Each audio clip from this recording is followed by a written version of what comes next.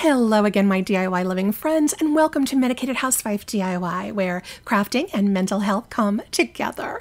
In today's DIY video, get ready to transform your home with stunning high-end home decor on a Dollar Tree budget. Get inspired, and let's go DIY together. For this first DIY, I'm using one of these bamboo cutting boards from Dollar Tree, as well as 4 of these little wooden people I got on Amazon, and I'll link them for you in the description box below. It comes in a large package with all these assorted sizes, and they're really useful for so many projects. I'm also using the lightest color of these 3 furniture markers that I got at Dollar Tree because the lightest color matches the natural color of the bamboo cutting board so perfectly. I'm going to use this marker to stain all 4 of the little wooden people. It's inexpensive and super quick and easy to color these little wooden people this way, plus no stain or paint mess. You gotta love that. I'm using these wood people as legs for this bamboo cutting board, so I space a leg in each of the 4 corners using 2 Jenga blocks to evenly distance all of them in those 4 corners. Then I use some super glue wood glue, also from Dollar Tree, to attach each of those legs. And in just over a minute into this video, we have DIY number 1, my farmhouse table riser, which I fully intend to use in my kitchen on the counter because I love the natural wood look and the farmhouse charm of this ultra easy but expensive looking wood riser.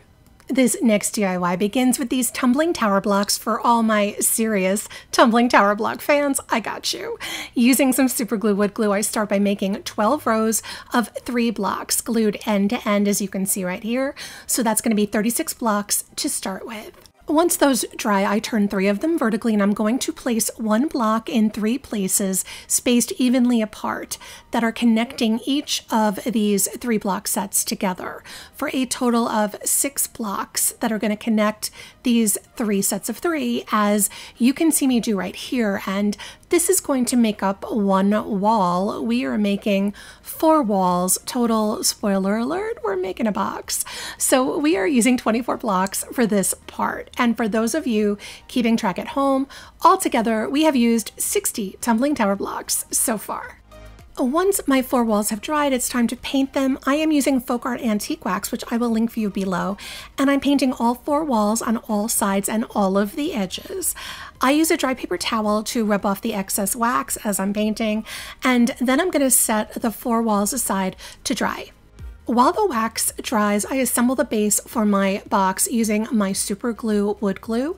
I'm going to glue together 4 sets of 3 blocks that are side by side. I'm also doing 2 sets of 2 blocks side by side and 1 set of 8 blocks also glued side by side, and that 8 block set will be in the middle of the base. If you need to, you can pause and replay the video to see the exact layout, but just match what I have right here. Then I attach all of these pieces together to make 1 flat wood base. The base uses 24 blocks total, so adding that to the blocks from the walls, we are using a grand total of 84 blocks for this project. I paint the base with the antique wax as well, but I only painted the top and the sides of the base since the bottom would not be seen. Using some Dollar Tree jute, I wrap a piece of the jute in a crisscross around the middle of each of my 4 walls, securing the jute in the back with a dab of hot glue. Now I'm going to wrap the jute 3 times diagonally, and then I'm going to wrap it in the other direction 3 times diagonally, so it's a crisscross, and we're going to do that on all 4 of our walls. To assemble the box, I'm using some wood glue to attach each of the 4 walls to the base, and then I'm waiting a little bit and holding each wall in place until the glue sets up a little bit.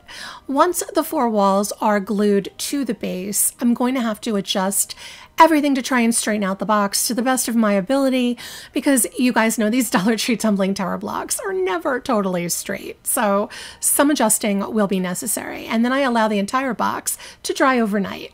Now, I wasn't totally sure what kind of base I wanted for this box to give it some height, so I did paint this wood box from Dollar Tree with the same antique wax, just so that I would have it as an option.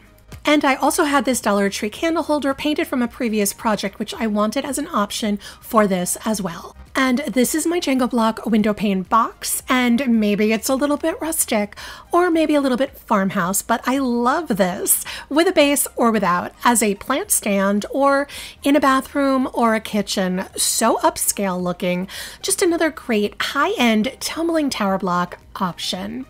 And moving on to our next DIY, I am starting with these two pieces of a cardboard roll. Not as flimsy as a paper towel roll, but a thick, strong cardboard roll that I trimmed down using a box cutter, like an aluminum foil roll or something like that. And I'm also using these craft paper straws I got on Amazon, and I will link them below. I like them because when painted, they really look like wood, and I cut a bunch to the same height as one of my cardboard rolls, and they are paper, so they are very easy to cut with the scissors. And I didn't want to waste the leftover pieces of the straw, so I trimmed down my second cardboard roll to the same size as those straw pieces so that I could then use up all the straw leftovers. Using some hot glue, I attach all of the straws around the whole cardboard roll, one next to another, so that none of that roll was going to be visible anymore. And I use a scissors to trim the top pieces to line up with the top of the roll so that everything is even. I then did the same thing to the shorter cardboard roll as well. I wanted to cover up the tops of the straws, which were white on the inside and not very pretty. So I decided to use some small wood beads that I had in my stash. I will link these for you below, but you can use the wood beads from Dollar Tree for this too. I used some hot glue and I attached the beads around the whole top edge of both the tall and the short straw-covered cardboard rolls. Using some antique wax, I paint both the straws and the beads on top generously with the wax, 1 or 2 coats, until they have a nice warm brown tone that I'm going for. I still wasn't happy with how the spaces in between the beads looked, so using some jute twine, I wrapped the jute around each of the beads, securing the jute with hot glue, both behind and in front of each of those beads, just in an effort to fill up some of that empty space up at the top, hide that hot glue, and to make the whole thing a little bit more polished looking.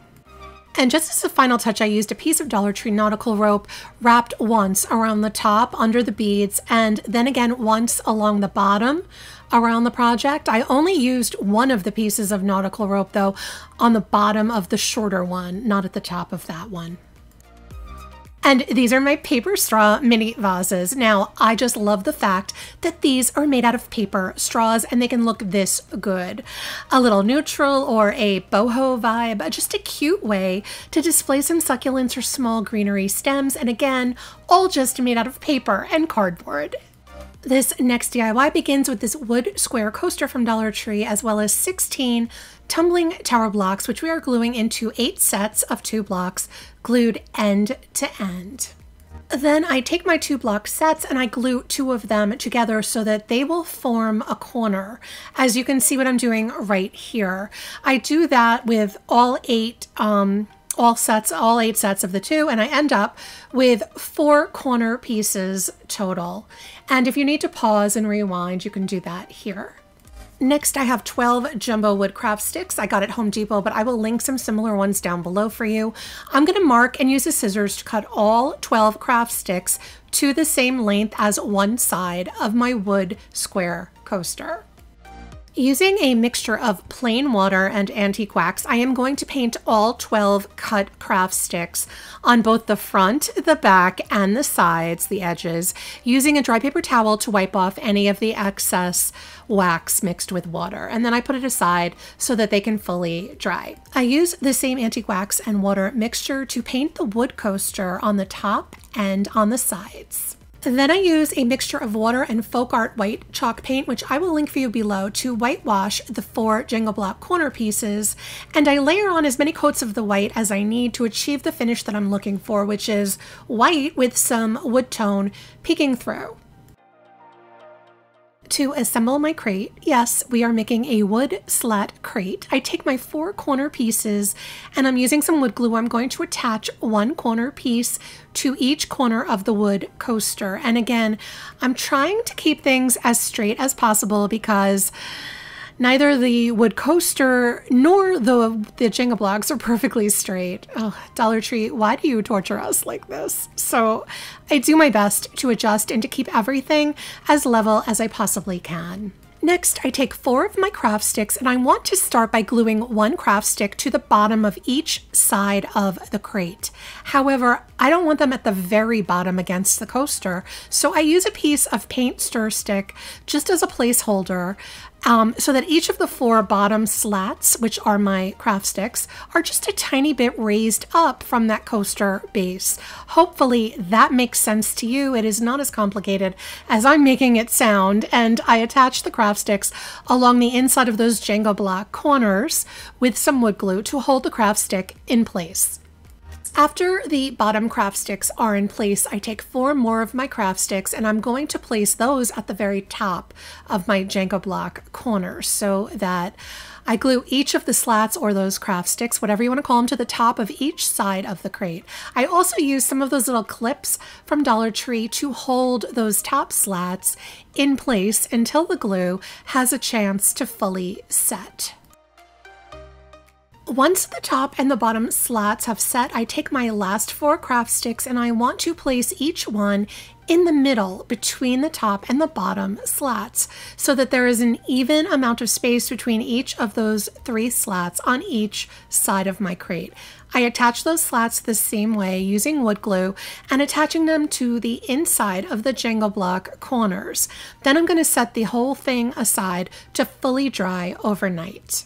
And this is my wood slat crate, and I tell you, this is probably my favorite. I can't believe how modern and lovely this crate turned out. Whether you use it for plants or hand towels or anything at all, this upscale and high-end looking piece of decor is truly a winner in my book. But as usual, I want to know what you think. Let me know in the comments which one of these Dollar Tree DIY high-end home decor on a budget was your favorite and why. I love hearing from all of you. And if you've enjoyed this DIY video, there's another one waiting for you. Just click the link on your screen for more Medicated Housewife DIYs. Until next time, my name is Sarah. I'm the Medicated Housewife, and crafting is my medication.